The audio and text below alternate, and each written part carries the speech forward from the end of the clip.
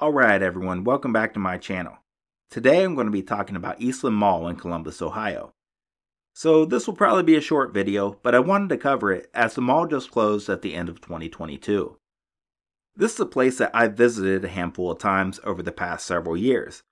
I'm pretty sure I have some photos and videos of this mall somewhere, and I really hope I have them backed up, and if I do find them, I will be sure to include them in this video. Anyways, Eastland was an enclosed single-story shopping mall built back in the 1960s.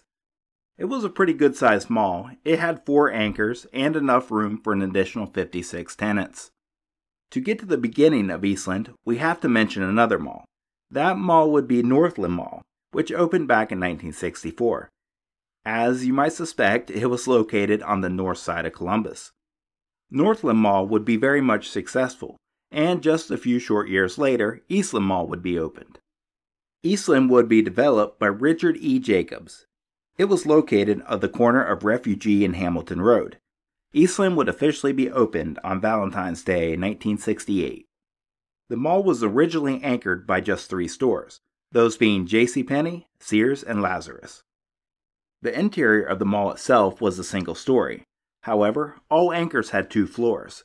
In addition to the 3 anchors, there was space for 56 smaller stores and kiosks. So throughout the 1960s, both Eastland and Northland malls were very popular with the locals, so it came as no surprise when the Westland Mall opened in 1969. All 3 of these so-called directional malls were developed by Richard Jacobs. In fact, Jacobs had developed nearly 24 other malls, most of which were very successful.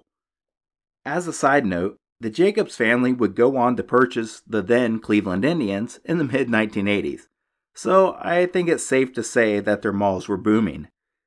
Oh, and by the way, if you're wondering about a Southland Mall, as far as I can tell, there was one planned but never built. There was a Southland Shopping Center, but as far as I can tell, it seems to be unrelated to the other 3. I'm sure someone will have more information about this, so if you do know anything about Southland, please let me know about that in the comments. Anywho, Eastland would continue to be successful throughout the 1980s and into the 1990s.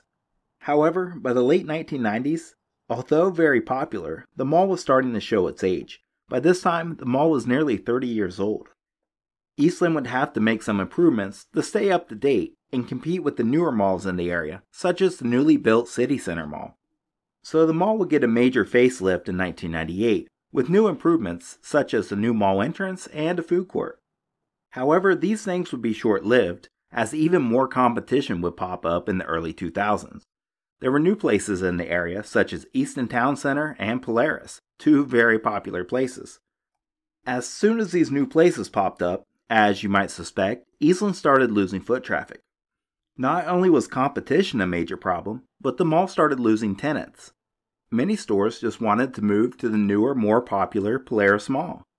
Anyways, the mall was starting to struggle in 2001, and it was said that Jacobs was unable to make the loan payments, so he would sell the mall to Sigma Investments.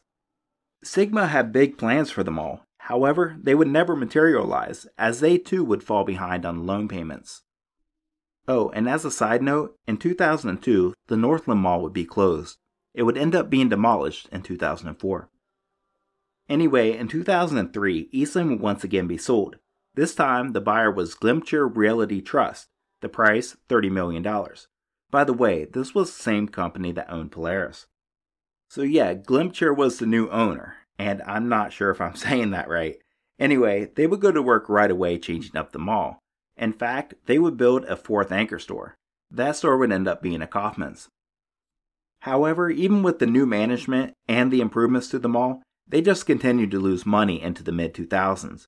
In fact, the mall was put up for auction in 2014. The mall would eventually be purchased by the newly created Eastland Mall Holdings for just $9.7 million, nearly $20 million less than what they paid for it just years earlier. Oh, and by the way, in case you're wondering, Westland Mall was pretty much done at this point, but it didn't officially close until 2017, which left just Eastland as the last remaining directional mall. So at this point, Eastland is about 50% occupied, so I'm just going to fast forward here and list the major store closings. In 2015, JCPenney closed. In spring of 2017, Macy's closed. In fall of 2017, Sears closed. So with these closings, it would leave the mall without any anchor stores and just 25 interior stores and kiosks remaining. So clearly the mall was struggling very much at this point. And to make matters worse, in 2021, the City of Columbus filed several health and safety complaints against Eastland Mall Holdings. They stated major building and parking lot repairs would need to take place for the mall to continue to operate. And well, none of this ever happened.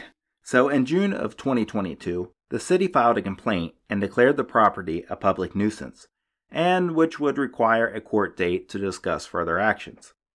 So with all that, the decision was made to close the mall permanently. All tenants were notified of the last day of mall operations, which would be December 31st, 2022. End of an era. One of the last original malls in Columbus is closing. After more than 50 years, Eastland Mall will shut its doors for good Saturday. Since 1968, it was a place where many of you remember going, whether for the movies, out to eat, or shopping. Eastland's closure follows the Northland and Westland malls. The shopping areas that remain include Easton, Tuttle Crossing, and Polaris. 10 TV's Lindsay Mills spoke to the city's director of development today to find out what the future of this site could hold. Lindsay. Yeah, Andrew, that's the question so many people have tonight about this spot. And the short answer is there is no plan at this time for the property. You probably already knew that, but it's a place we know many people think of when they think of the past. So oddly, I've already heard rumors about the mall being demolished, but I haven't seen anything official yet. As of January 2023, it's still standing. Anyway guys, I just wanted to make a short video about Eastland Mall, and well, that's the history. So thank you very much for watching, and if you have a request for a future video or any suggestions, let me know about that in the comments. Thank you.